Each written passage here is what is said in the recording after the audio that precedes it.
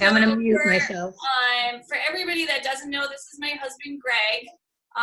We've been married for, it'll be 20 A long years. time. Yeah. Long time. It'll be 20 years in October, which is definitely a long time.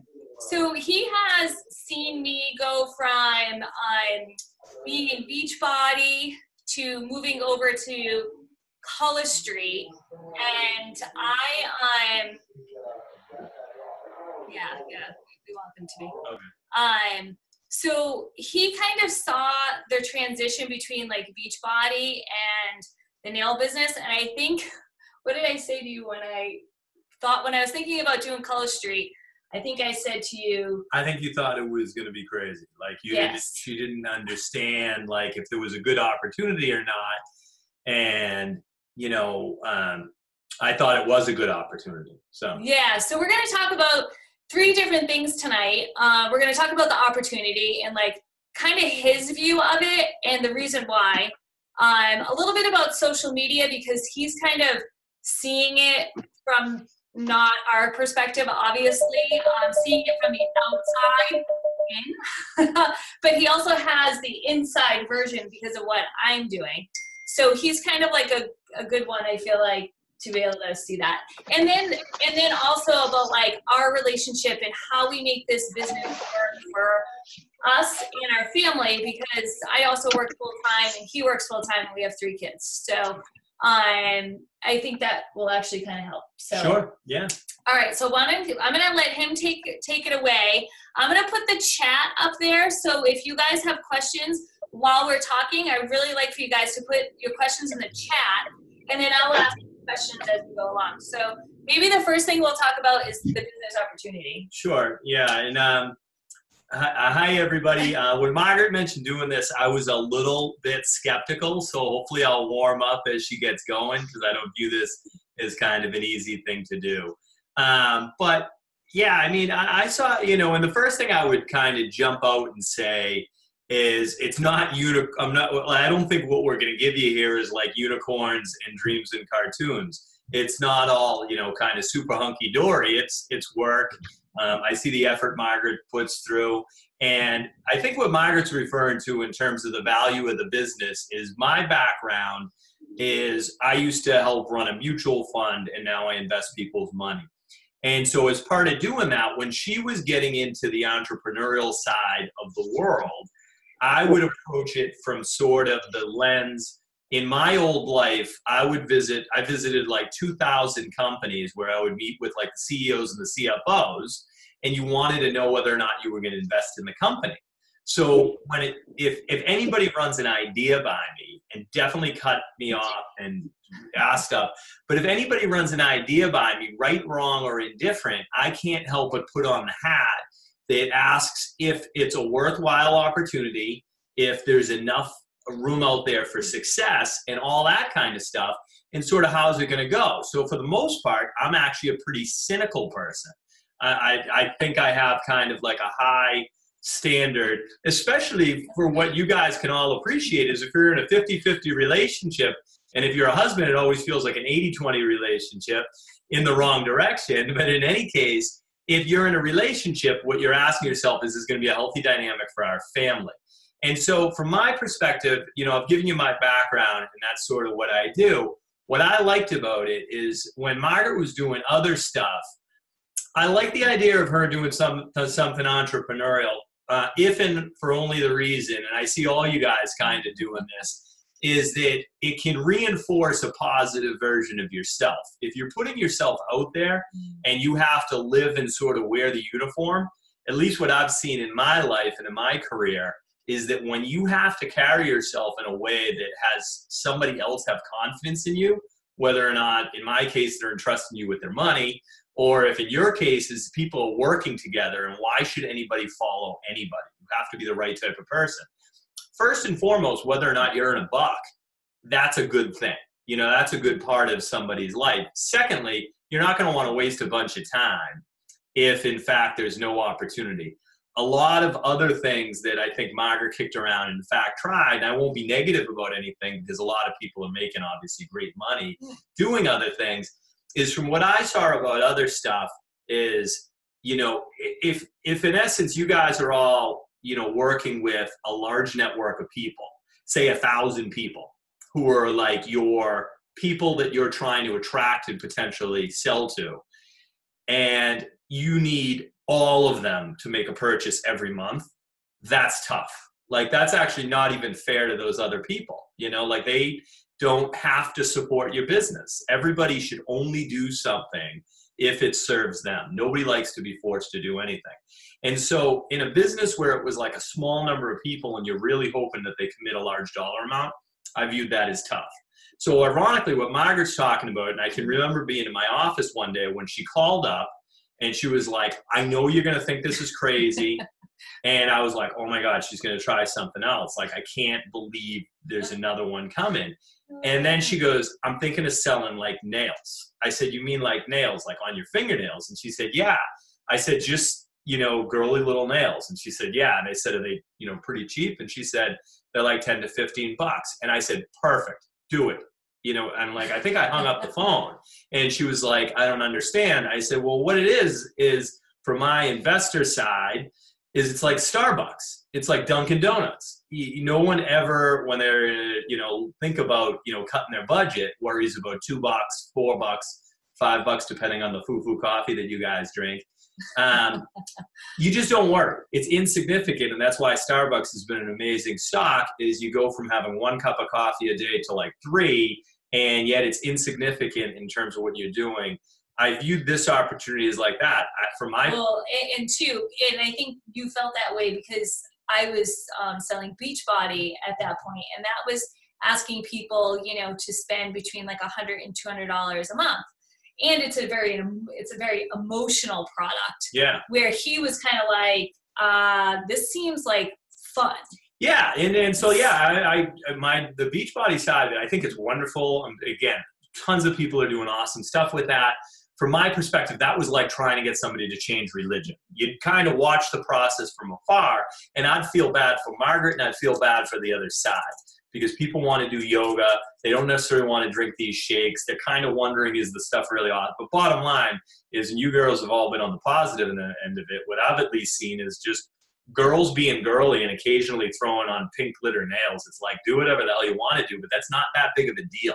Nobody's like living and dying over it. And at least what I see Margaret do and a lot of you guys do is it just allows you to carry yourself in a happy, fun, sort of positive way. And then I looked at like the economic value, and this is where Margaret said something I said early on caught a little bit of traction. And I kind of said, and I don't think the math actually works out perfect, but it was like, if you can get 5 people who can get 5 people, and everybody can sell 25 sets of nails, and I called it like 5, 5, 25, there was some powerful math behind it. And so that math probably isn't perfect, and Margaret's told me I'm wrong. Well, no, I didn't tell him it's wrong. I just kind of said the 5 actually does work. But you need 5 people who want to work the business, and you have to be able to have those 5 people recruit 5 people. And if you think about it, like when you're first starting off in this business, everything is so overwhelming. And if you're not thinking like, I need to go out and, recruit 100 people to make this business work, if you can just think to yourself, if I recruit 5 people that want to work the business, and they can get those 5 people to recruit 5 people, it is a massive effect. So it's not like, stop thinking like so big, just cone it down and say to yourself, just give me my 5 people that really want to work this business, and let's get those 5 to get their 5. So, but you know how our system works, like you have to have so many people and they have to make so much money. Yeah. But still, I think if you really think of it that way, it is a very doable process. Yeah, and either way, and definitely everybody hit me with questions on what I was thinking there, but if I'm explaining it right, what I've constantly been at least trying to emphasize to Margaret is, this is going to sound funny, but calm the hell down. Like, relax, remember that it's like you can't build it in a month, Mm-hmm. So it was like, if you can get 5 really high quality people to say, you know what, I want to learn from you, and eventually I'll get 5 high quality people. And if you just think that way, that doesn't I always want to make things efficient not feel hard. If it feels hard, you'll be tempted to quit, but like if you can break it down to a digestible number, like the whole notion of, 10 miles seems really far, but the first step doesn't seem like that big of a deal. And if you just say over the next 5 months, your goal is to get one person a month that's a really high quality person. And then as you get other people, great, bonus, gravy. You can stick them under people and all that good stuff that you guys know more about than me. And then if you look and you go, like any other job, and that's one basic principle that I think I wrote down a little bit, which is treat it like any other job. Your job not only is to recruit those people, but then take them under your wing and train them to be able to do the exact same thing you did. That's any great manager in any business is always training people to, in essence, replace them. And then the 25, like, I don't think that works, but I was really just trying to get to the $300 because when I looked at your crazy spreadsheet, at least in my brain, it was like, okay, 300 is important. It's $10 to $14, like 25. But the bottom line is, then it just told me like, hey, it's a numbers game. Get 1,000 people kind of roughly looking at your action. Get 300 people, get 500 people. Sell that $300 worth of product a month. And then focus on building those pieces. But really that team effect of what can you build in 12 months? And mind you that you're not putting, like one thing I was extremely cynical of, and everybody talks about it in direct sales, I did not want to hear any kind of garbage about like, okay, pay $2,000 up front or consistently buy nails every month. Like if somebody wants to choose to buy, $30 worth of nails and give them away and consider that part of their routine, that's a choice. But at least what I liked is I didn't feel like Margaret was being bullied into some program whereby you have to go backwards to go forward. And you can build slow. And like, I guess, because like with the other MLS, with some other MLMs, you have to buy like monthly to stay. Inventory and stuff. Yeah. To me, that was scamish. And that was like. Sorry, I guess I wasn't supposed to say that. I don't know. So, but this one, it was just, we felt like it was a low cost. Yeah. So, and then there was really not a lot of pressure. Yeah. And so I think in terms of the value of the business, it was like, Margaret, I like this because you're not laying out money. You can put as much effort into it as you want, but create a vision of sort of what are the pieces you need in place over the course of a year, and then break it down into digestible amounts per month. If like a good 5K, if anybody's ran a 5K, if you've come flying out of the gates, you are going to wear yourself out and not finish. So the one thing that I think Margaret's going to get to, and in terms of like the second thing was like, how do you carry yourself and presence and stuff like that? And I think this is worthwhile to have a guy's point of view. And I think half of you guys who have guys in your life would laugh at this. Again, back to that notion of calm down, treat it like a job. If you just got hired to be Rockland Trust's mortgage operator, you wouldn't be like super giddy about like everybody in the damn world today needs a Rockland Trust mortgage because I'm Rockland Trust. You would relax and go, you know what, I'm just going to try to hit my goals on a monthly basis. I'll be a great ambassador for it, but I won't try to hit it now. Like I won't go overboard. So like I recognize the need to put out a super positive presence on social media, but also relax and realize, if you overdo that, you wear people out. I think he's talking about the exclamation points. Yeah, I always tell her, I'm like, however many exclamation points you got in a paragraph, cut it in half. Like just, you got to relax, slow down, be a calm, cool presence. I know a lot of you guys, and a lot of you guys are very attractive in the sense that when you're just in a good mood, when you're just relaxed and confident, there's no need to have somebody to really even sell. At the end of the day, nobody, and I've had to learn this, like think about my job. My job in essence is really interesting in the sense that I'm like, you guys are showing up to potentially sell a box of nails or something like that for $13. I'm in essence going, give me all of your money, like all of it. It's a really hard trust sale. So like you can't push that. You have to develop the trust, allow people to raise their hand when they need something. And I think for the most part, you guys all do a good job, but like sustainability and the ability to balance and go, am I trying to accomplish too much in one post or one conversation? don't do that, you know? Well, because it's definitely a marathon when it Yeah. comes to the social media. It's not, posting, nails 7 days a week. You really do have we always talk about like that social media calendar. And I even said every Sunday is going to be a business blessing, which he was like, what the What's a business What's blessing? a business blessing? Like, they all know what a business blessing is.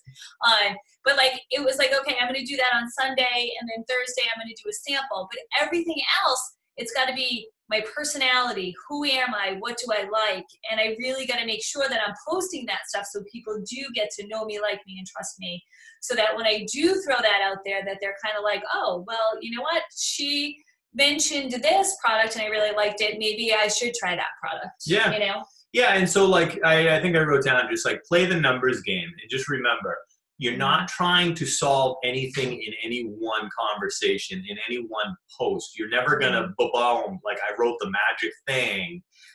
Follow up. Yeah, but you're not gonna do any magic thing that's gonna solve all of your problems and create the 20-year earning stream in a moment. It's really about consistency and the constant nature of it. And I think, in terms of winning, like that consistency element of it, Margaret was talking about value, one thing that I was very much in favor of is that what you guys are building is recurring. Like if you think about it, most jobs you go to that you do work in a given month, you get paid in that month and that's it. But you guys are all building up high quality people. And if a high quality person gets another high quality person, and like in any good business, if I'm the manager that hires a guy and the guy, John, that I hire ends up becoming better than me, I'll benefit some because I hired John, but at the end of the day, John's going to succeed. But the bottom line is, it's like that old game where everybody puts their hand under somebody and the person's really light to pick up. If you only have to sort of build something and you can benefit for a long time, it allows you to look forward and go, you know what? It's like working out. If I hop on a machine and bust my ass for 45 minutes and I run over and look in the mirror, I'm going to see absolutely no difference. But if I do it every day for 2 years, you'll see the benefit. And so and that's definitely how it is in direct sales. Yeah, sure. I think it's all kind of I think it's all things, because again, I would liken it to my business, and I've tried to kind of do that. Sure. Margaret's got to see me do it. In terms of the social media side of it,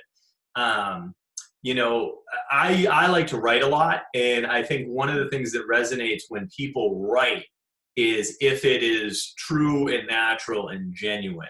One thing that I think is hard for you guys is schedules. Scheduled posting's hard because you can't schedule being in the right mood to be sincere and genuine and have that vibe about you.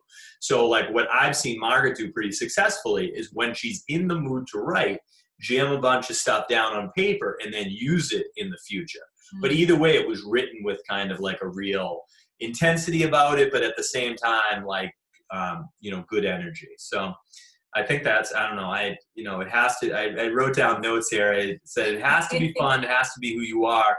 Chill out, play the numbers game, and consistency. You're never going to do it in one magic boom. You're going to have to be sort of consistent. Mm-hmm. So you're going to have to enjoy it. Yeah, so, for sure. What other stuff, the relationship side of it? Yeah, I guess our relationship side of it, because at the beginning, I think I said it to everybody. I was like, listen, I'm going balls to the wall. She didn't even have balls, so I didn't even know what she meant. But it was like, I wanted this so bad, and I just saw the potential right away, and I almost even wish I pushed even harder, but you can't worry about what you did in the past, you know what I mean? But there were times where he would say to me you gotta get off your phone.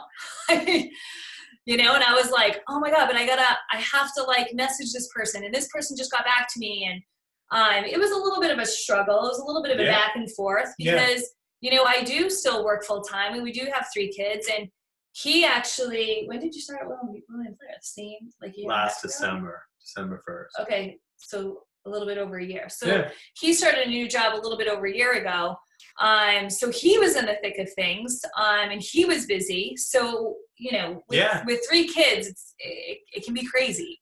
But I think we have like we've come a long way. Open communication constantly. I mean, not to say that we weren't like, but like but he knew how much this job meant to me. Yeah. And then we would have real one-on-one conversations about it and just kind of like talk about the potential of it. And I think the value of the business, like he kind of knew, like, all right, if you make it up to the executive level, like that's where the money's really at. So let's try to get you there. And once you get there, let's talk about, you know, like hiring an assistant to help you so that you don't have to do, you know, absolutely everything, and scale it back a little bit more for, you know, family time. And I definitely have gotten way better about scheduling my day to the point where it's like, I usually do it the night before, and I time everything. I mean, I got my sheet right here. Like, I timed everything because you have to be totally realistic. And I think that's what was happening to me. Was I was thinking like, okay, well, I'm going to do this task. Well, that task took 2 hours.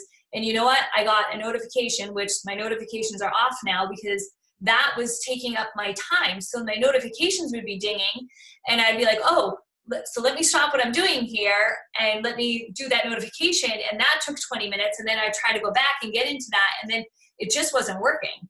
So I shut all my notifications off. So I don't get any notifications on Facebook. I have a certain time that when I go on there, I have to know this is what I need to get done. Yeah. And I feel like that schedule has worked. And I really do try, like at 3 o'clock when the kids come home, I usually try to shut it down because even our kids were kind of saying, Mom, like you're always in your room working. And when you hear that, that like pulls at your heartstrings and you're like, you know what? It's not worth my family time because this business is supposed to give us that financial freedom not to do that. Yeah. But it does take hard work. So like on a Saturday or a Sunday when I know he's home, I will ask him to like, I'll be like, you know, I'll say to you, like, can I have an hour or two? Yeah, totally. No, I think what she's getting at is, you know, again, back to like wanting you guys to succeed, you know, again, if you're a person who walks into a CEO and CFO's office and you guys are all kind of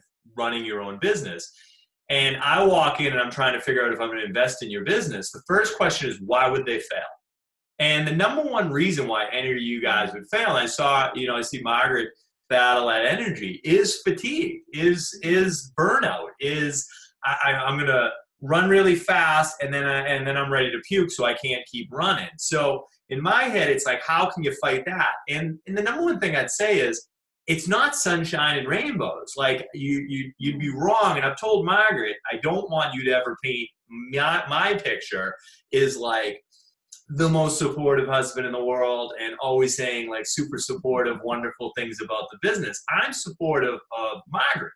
I'm supportive actually of a lot of the people who are on there that I know you guys, you know. But the number one thing is to balance with, can this be achievable or not? And what's the right kind of attitude and mojo towards it? So I would talk a lot about, you're not going to accomplish it today in all likelihood. You know, like how can you create a lifestyle and a life that maybe you get to slower, but you're building a recurring daily routine that suits you. And I mean, I know you guys all have that battling thing. Like Margaret's vision is that someday she's under a palm tree on a laptop. And in reality, nobody wants to be under a laptop with a palm tree and under a palm tree with a laptop in their hand. You just want to be under the palm tree. You don't really care about the laptop. So like, let's remember, like this isn't unicorns and fairy tales. It's a job. So I think the allure is the flexibility, but don't ever lie to yourself that you're working today to not work tomorrow. You're working today to do it again tomorrow. So it has to be a routine that you tell yourself, don't do a routine that I don't like. Create a routine that I like. Bite off the amounts you can bite. And it's like working out. You're only making a conscious choice to not get there on a certain date. It's like if somebody said you got to lose 10 pounds and you got to do it in 2 months, and there's taco salad out in the kitchen, which there is right now, like I might be choosing to get there in 3 months if I was just like, you know what? But at the end of the day, we're living life for like, you want to be able to do something for 30, 40 years. You know, it's not a race to be done, because what would done be? I don't know what that'd be. So again, it's not sunshines and rainbows. I haven't been like the most incredibly supportive person to every part of it, but I think I reinforce like, it's gotta be happy. Like you gotta be enjoying it. Otherwise you should just grab another day at the hospital and get guaranteed money for it. You know, kind of thing. So I think sustainability is something in your head that, you know, is a really important thing. So I think, you know, talking to the people around you about what you're trying to do, I think, you know, one of the things I've been the most supportive of Margaret doing is when she talks to our kids about the business. Because in fairness, and I said this to Margaret, I've sucked at that. Like I have always wanted to tell my kids and everybody around me that I don't work hard. And it's almost like, I don't know, whether it's just like growing up under my parents, it's like, don't let them see you sweat or whatever. I've wanted to not bring work home. Like I've felt bad if I had to work on the weekends. I hated when I was traveling. Margaret seems to love to go away. It's odd. It's just a very different thing. And, but, you know, like what I've started to rally around is when you're kind of showing your kids like, you know, hey, I am working hard, but there's a reward to it, you know, and here's what I'm doing, and maybe even getting them involved in tasks and taking my daughter out, and Jake's doing some of the work. So like when I see you're kind of explaining it and talking it through, that's good. And the last thing is compare it to a job, you know, because you can make that type of money. Yeah, no, you can make that kind of money, but also too, in terms of like, I just want to be like farting around more on social media and clicking more buttons and stuff because it's good for my business. It's like, all right, at a certain point of a day, you got to call it a day. So you got to decide how much work you're going to do. You can't get addicted to the instant gratification that's clicking buttons that makes you feel like you're getting something done. There's progress and there's busyness. And, you know, I think, you know, the back and forth at times with me going like, you got to chill out and you got to get off of that, and her explaining what she's doing creates a thing where it's checks and balances in that way. And like, so yeah, I think there's an element of positive reinforcement then, but also too, it's remember like, you know, same for you guys, is that if you're carrying it home to like your family and stuff, and they're like, oh, this Color Street thing or whatever, do ask yourself, am I being a little crazy compared to what I would be like if I was just named, you know, a mortgage originator at a bank? Like I probably wouldn't be jamming this down my family's throat so hard, or my friend's throat so hard. Would I still be about that bank as opposed to another bank? Maybe. But you wouldn't be like heartbroken if people didn't say like, oh, I just switched over to your bank, or I didn't. You wouldn't get that emotionally invested. It would just sort of be a job. So I think this needs to be more passionate than that. But at the end of the day, I think, you know, you just got to ask yourself, am I being balanced in it? And remember, it's like dating. It's like flirting or anything like that. There's an element of hard to get that works, you know, that if you don't seem needy, you know, you're probably in a better position anyway. So that's kind of all I got. Yeah, I think that's probably it, because we kind of hit on everything. I hope that's like helpful for you guys. If you guys have questions, feel free to reach out to us. Are they all muted, or what's the deal? No, well, anybody can unmute. Okay. If anybody has any questions. Tina's got a question. I don't. You're awesome. You should come on every call, Greg. I think I'm way too embarrassed to come on every call. It's like every other week or something. Well, I think he just has like a different perspective of the business. Is Michelle Albright on? She's not a Patriots fan. I wanted to tell her like. Oh yeah, no. Oh, you should have saw the banter that was going on between us yesterday. Oh yeah, she was like I don't know, a Saints fan, and then another, I don't even know. I was like, yeah, whatever, go Patriots. There's so many haters out there, huh? They all suck. But does anybody have any questions like about the numbers stuff? Like that's the part I thought, you know, maybe people would, you know, and don't feel like you have to. Yeah, I mean, he was looking at like, you know, our comp plan, and he's pretty good at figuring out what would make at the end of the month. So if like people have like questions about that, like you can even reach out, like you can message him, you know what I mean? So. But it is like investing. You know, when Margaret was doing it the first several months that she wasn't making a heck of a lot of money, I would sort of, frankly, I would see you guys react to her, and I'd go, there's something here. You're doing a good job here. Like, people are vibing off you in a good way. So something's going right. You know, if you know, no different than coaching or playing sports or anything, if you do something and somebody else says that's the right way to go about it, I don't mind doing that. I think that's something positive, and you know something good's going to come after that. But again, the hard thing about life, whether it's putting money aside and then watching it grow, or it's putting time aside and watching the reward come in for it, it's not the same day. You know, it's going to be in the future. But what I do like about this business model, again, is it's no necessary huge capital investment out. And then once you build it to a certain level, if you guys all look at each other, kind of like that Gladiator movie where everybody kind of standing in a circle and they say, stay in the circle. If everybody sort of does their part, nobody has to sell like $5,000 in 1 month. It just sounds like it. This is where I get confused. But it kind of sounds like if everybody chugged along and qualified every month, it would be great if people did more than that.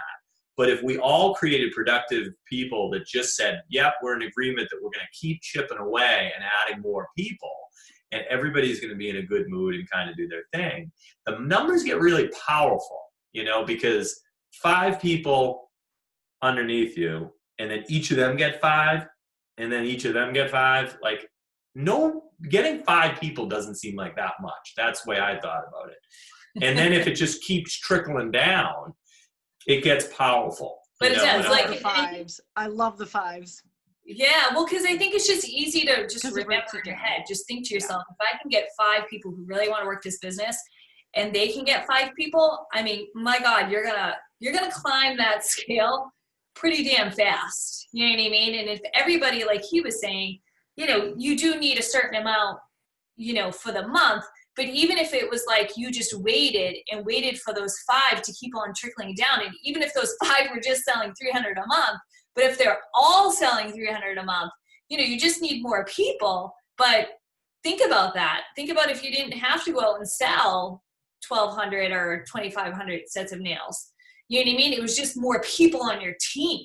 Like, think about how nice that feels. Like, that doesn't feel that bad. And then it gets back to sustainability. Like, if you get 2 people, but you're leaning on them to do like crazy work, you have to ask yourself, in a year from now, will I still have one of those 2 people? Because you're probably leaning on them too hard. But if you look and you go, you know what, over the course of my travels over the next year, I'll get 5 people. And they'll appear. And you know what? I shouldn't even rush, because I don't want, at the end of the day, I might fast forward 2 years and go, one of my 5, I kind of wish I hadn't pushed so hard, because frankly, they don't love this business as much as they probably need to succeed. But if they chill out and they're sustainable, now you're kind of onto something, you know. But again, sustainability is key, you know, and that's why, at least, hopefully if I give you anything, it's to smile, walk away and go, chill out, be sustainable, relax. Remember that if it doesn't happen this month, it happens just a month later, you know. But it's more important to say, like, you know, at least what I tell Margaret is, I like the opportunity, you know, as opposed to you working at the hospital. I do see a lot of opportunity here. And once you build it, it's reinforcing who you want to be as a person. All of you guys talking are good to each other, you know, so I think there's a healthy element to that. And then, like I said, the product's nails. You're not trying to convert somebody's religion and trying to get them to, you know, switch a big part of their life. It's like, you know, these nails look like the Patriots. Great. You know, somebody wants them. Or, you know, it's Halloween. It's just, it's kind of fun and insignificant. So remember to try to keep it that way. So we got like 2 minutes left. So I just wanted to quickly just talk about conference, which is in Orlando. Sorry to let you guys like, I just thought it'd be fun. Yeah. All right. See you, everyone. We only have a few. Bye, Greg. All right. Thank you. So the conference is open to every single stylist. It doesn't, you know, doesn't matter your rank. Last year, the registration was $175 for the early board, and then it went up to $225. I don't know if that's going to remain the same, but just so that you guys kind of have an idea. They have space for 4,000 stylists. They are going to have a breakout session for team leaders and above, so that could be kind of a goal for you to reach team leader by conference. I think that would be really awesome. They blocked off rooms at the hotel, so don't worry about it. We will be able to stay there. They did do recognitions last year, and some people got to walk across the stage. So if that's something that you've been dreaming about, you might want to, start thinking about that. But it's going to be August 16th through the 18th, and hopefully the email is going to come out soon. It was supposed to come out today, but I don't know what happened. So we can chat about that, though, on our team page. And then if anybody has any questions about tonight, just let me know. You can either write it under the comments of the video or, private message us. I'm looking forward to it. There's less than a minute, but Yay, thank you. Thank you. did This is everybody great. look at the conference place, the hotel? Gorgeous. Yeah, it looks amazing. Yeah. The spa looks fabulous. I haven't Oh, looked I yet. haven't looked at it yet. Oh my God. You gotta go. That was an Gotta awful go. teaser. Yeah. Hey, Yeah. don't forget to answer Sarah's question, Margaret. She's got a good question. Okay. Like, obviously after the call ends, but I'm just saying. Yeah, we're gonna get cut off. Oh, yeah, we are. It's Okay, guys. Lexi's Thank birthday you so weekend. much. Whose birthday Bye. weekend?